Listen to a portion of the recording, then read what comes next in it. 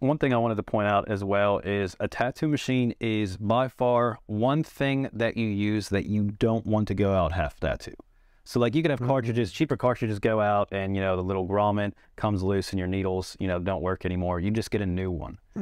A tattoo machine is the main thing you need when tattooing. So you don't want that just shitting out halfway through. Yeah, there's nothing more embarrassing getting halfway through a tattoo. It's like, sorry.